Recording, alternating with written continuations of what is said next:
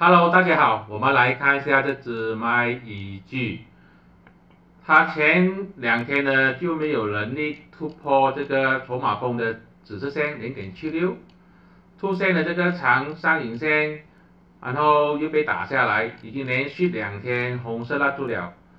0.76 紫色线过不到的话，肯定是一个不好的讯号。现在呢，它正在往底部这边去。0.705呢，就是它最后的防守。如果跌破0.705，这个是一个卖出讯号啊，因为那时候这整个套牢盘都会压住它。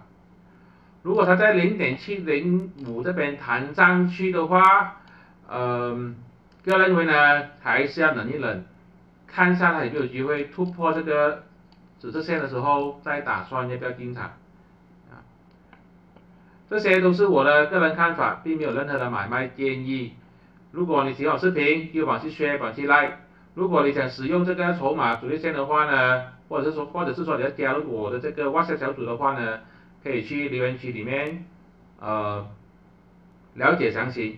谢谢大家。